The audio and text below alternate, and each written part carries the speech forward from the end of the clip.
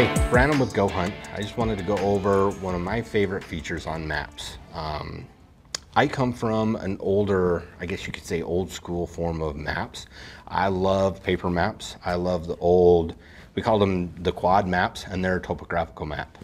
Part of all of that experience that I've had with maps, we worked with a GIS analyst to produce what we call the goHUNT Topo. It's got all the great features of a historical topographical map that you would have used in paper, but it's been refined and built with the hunter in mind. So diving into our goHUNT map, it's got some specific features. They're very tailored to a hunter. We've cleaned it up so you can navigate with it in the field very easily. But there's some unique use cases that I really like using a topographical map for.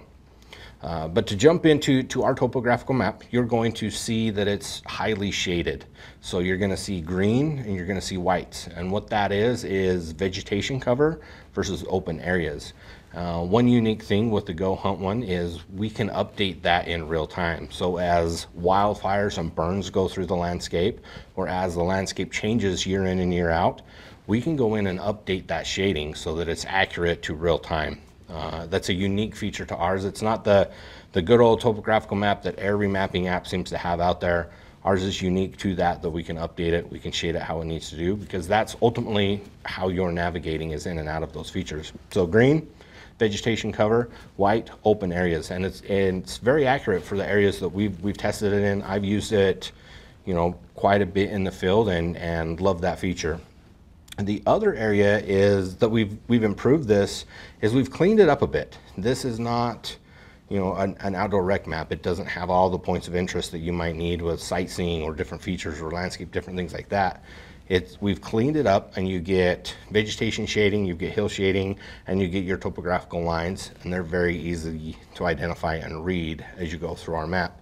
And for those that aren't familiar with the topographical map, it's the map with all the lines on it. What that does is as the elevation or slope increases, those lines show you that. So the closer together those lines are, the steeper the terrain is. The further apart they are, the less slope that you have on there. So you'll notice some areas as you go through the map, some areas will be, those lines are just stacked on top of each other. What that does is allows you to identify the steep areas. What that also allows you to do is you start to identify saddles. For a lot of us, as you get into e-scouting and using a topographical map to go through, topography features, you can start planning pinch points, areas that, for instance, high country mule deer tend to go over saddles versus over peaks, and you can help identify, likely areas that deer will move or elk will move. So one key area that an elk hunter may key in on are benches, and those are easily identified in a topographical map. It's areas that, you'll have that stacked topographical line, and then you'll have a gap and another stacked topographical line. And so elk love benches, they love bedding on them, they love feeding on them. Oftentimes it's got all the habitat that they need on those benches. So I use a topographical map to help identify those as well. Another area that I use our topographical maps for is route planning. With the contour lines being a 40-meter contour or 20-meter contour, whichever zoom level you're looking at it, it helps me plan the amount of time it's going to take me to get up a ridge. I may not have the luxury of having a trail or having mileage, in some of the other mapping layers. And so as I'm kind of bushwhacking through the country, I can estimate the time of travel depending on how steep an area is or not. And so oftentimes I'll use a topographical map to navigate and to route plan, knowing that I'm going to go up and over out, into a different canyon. It helps me find that the area of least slope, areas to avoid, and just make travel in the landscape a little bit easier. Now, one other part of the topographical map are key land features. Oftentimes hunters use peaks, canyons, different features by name, and our map includes that. We've been able to pull in that important data or that important part of a topographical map that are useful for hunters.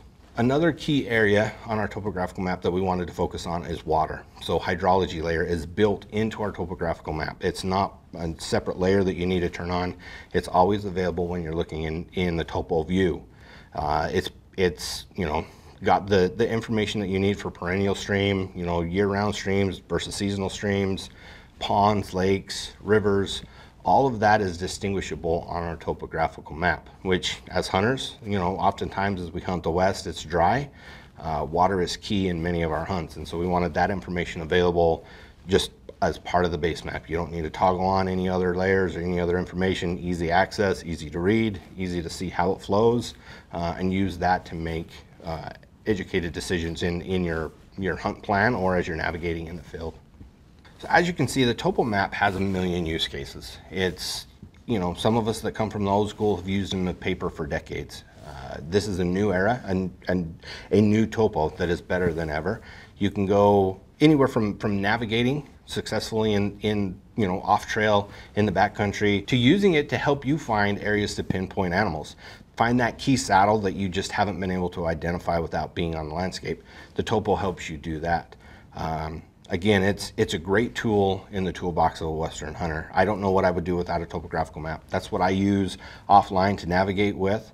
It's a great asset to have in your tool belt. If you have any questions about our topo, drop them in the comments below. Any suggestions on anything we can help to explain it better, or if you've got questions about topographical maps in general, let us know. We'd like to answer them. If there's more types of videos that we could do better explaining the use case for topos, drop any suggestions you have down below, and we'd like to hear from you guys. As always, if you liked the video, like and subscribe. We've got some great content coming out.